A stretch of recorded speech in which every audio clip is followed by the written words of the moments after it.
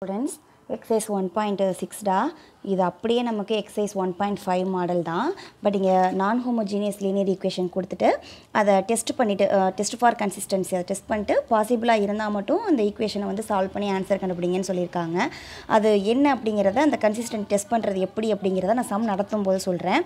இப்போ நான் ஃபர்ஸ்ட்ல செகண்ட் சம் நடத்துறேன், செகண்டும் ஃபோர்த் நடத்துறேன், 1ம் 3ம் நீங்களே ஹோம்வொர்க் போடலாம். சேம் மெத்தட் 1.5 போட்ட மாதிரியே தான் AB நீங்கள் சேர்த்து எழுதிக்கோங்க ஆகுமெண்டட் மேட்ரிக்ஸு. இப்போது நம்ம இந்த 3 பிளேஸை 0 ஆக்கணும் அப்படின்னா நமக்கு இங்கே இந்த இடத்துல 1 வரணும். ஸோ நமக்கு செகண்ட் ரோவில் இங்கே 1 இருக்கிறதுனால நம்ம R1ஐயும் R2ஐயும் இன்டர்சேஞ்ச் பண்ணி எழுதிக்கலாம்.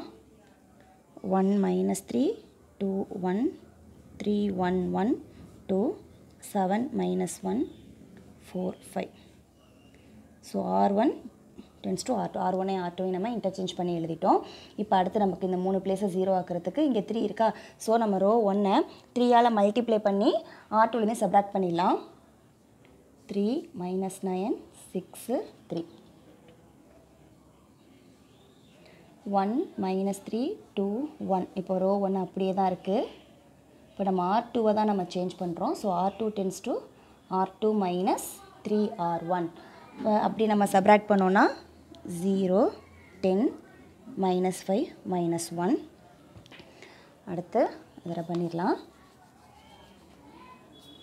இப்போ நெக்ஸ்ட்டு R3யை பார்த்தோன்னா இங்கே 7 இருக்குது. அப்போ இதை 7ஆல் மல்டிப்ளை பண்ணி சப்ராக்ட் பண்ணலாமா. So R3 tends to R3 - 7R1. 7ஆல் multiply பண்ணோம்னா 7 - 21 14 7.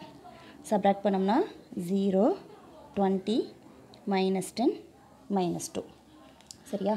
இப்போது நமக்கு இந்த ப்ளஸ் 0 ஆகணும் அப்படின்னா இந்த R2வை நம்ம 2ஆல் மல்டிப்ளை பண்ணி சப்ராக்ட் பண்ணிடலாமா. ஸோ 1 - 3 2 1 அப்படியே இருக்குது.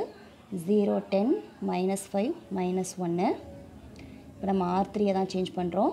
So R3 - 2R2. இதை 2ஆல் ஃபுல்லாக மல்டிப்ளை பண்ணிடலாம். 0 20 -10 -2. நம்ம இதுலேருந்து அப்படியே நம்ம சப்ராக்ட் பண்ணோன்னா 0 0 0 0. நம்ம எக்ஸைஸ் 1.5ல் போட்ட சம்மு இங்கேயும் நம்பர் வந்திருக்கும், இங்கேயும் நம்பர் வந்திருக்கும். நம்ம அதை வச்சுட்டு இசட்டோட வேல்யூ கண்டுபிடிச்சிட்டு அப்புறம் ஒய் எக்ஸை கண்டுபிடிச்சிருப்போம். சரியா. இப்போ இதிலே ஃபஸ்ட்டு சம் பார்த்தீங்கன்னா அந்த மாடலில் தான் இருக்கும். 2 இடத்துலையுமே நமக்கு ரிசல்ட் வந்திருக்கும்.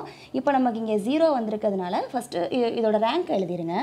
இப்போ ரோ ஆஃப் ஏ, இப்போ இதை மறைச்சிட்டோன்னா இதுதான் நமக்கு ரோ ஆஃப் ஏ. ஏன்னா இது ஏபி நம்ம சேர்த்து எழுதியிருக்கோம். இப்போ ரோ ஆஃப் ஏ அப்படிங்கிறப்ப 2, ரோ ஆஃப் ஏ கமா பியும் என்ன நமக்கு 2 தான். இப்போ ரெண்டுமே 2ன்னு வந்தால் தான் ரிசல்ட் வரும். அதே மாதிரி ரெண்டுமே 3ன்னு வந்தாலும் ரிசல்ட் வந்துடும். சப்போஸ் இப்போ இங்கே 0 இங்கே நம்பர் வந்துருந்துச்சு அப்படின்னா அப்போ ரோ ஆஃப் ஏ வந்துட்டு நமக்கு 2 வரும், ரோ ஆஃப் ஏ கமா பிங்கிறது 3 வரும். இந்த மாதிரி வந்துச்சுன்னா நாட் ஈக்குவல் டு அப்போது row of A equal to rho of A comma B. இது ரெண்டு நமக்கு ஈக்குவலாக இருக்கும். சப்போஸ் இங்கே 2 இங்கே வந்துச்சுன்னா இங்கே நாட் ஈக்குவல் டு, அப்போது ரிசல்ட் என்ன எழுதுனா இந்த system is inconsistent and it has no solution எழுதிடணும். ஓகேவா. இப்போ ரெண்டுமே ஈக்குவலாக வந்தால் மட்டும் தான் நமக்கு சொல்யூஷன். ஸோ நம்ம கன்சிஸ்டன்டி டெஸ்ட் பண்ணியாச்சு. அப்போது the system is consistent and it has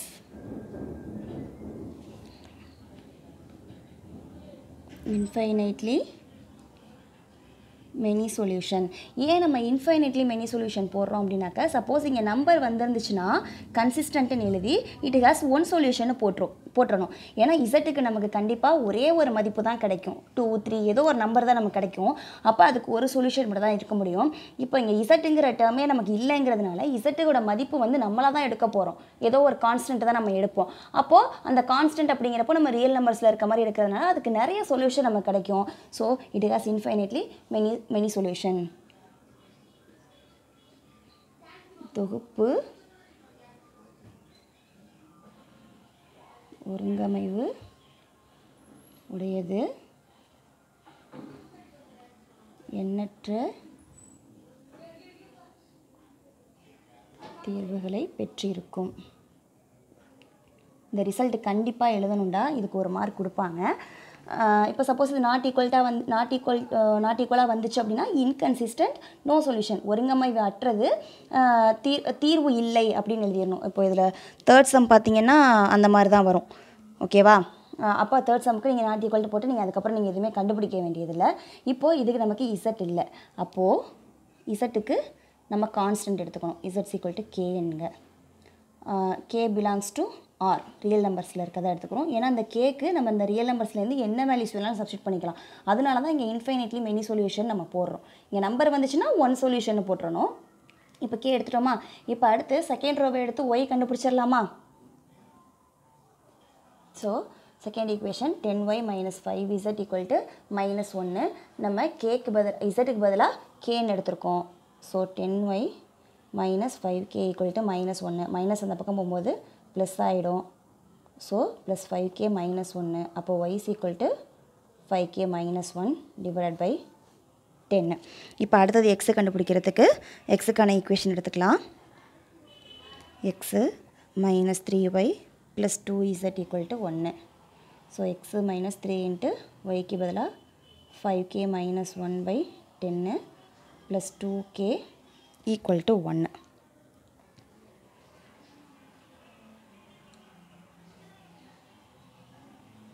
so இப்போ இதை சிம்பிளிஃபை பண்ணோன்னா நமக்கு x = 7 - 5k/10 கிடைக்கிது. இந்த ப்ளஸ் 2k அந்த பக்கம் போகும்போது -2k, இந்த மைனஸ் டேம் அப்படியே ப்ளஸில் போயிடுது. 3 உள்ளே மல்டிப்ளை பண்ணிக்கிறேன். அடுத்து எல்சிஎம் எடுத்தோன்னா நமக்கு இந்த மாதிரி கிடைக்கிது. சிம்பிளிஃபை பண்ணோம்னா 7 - 5k/10 கிடைக்கிது. So the solution is x = 7 - 5k/10, y = 5k - 1/10, z = நம்ம கேன்னு எடுத்தோமா? ஸோ k பிலாங்ஸ் டு ஆர்னு எழுதிட வேண்டியதான். அவ்வளோதாம்மா. தேங்க்யூ.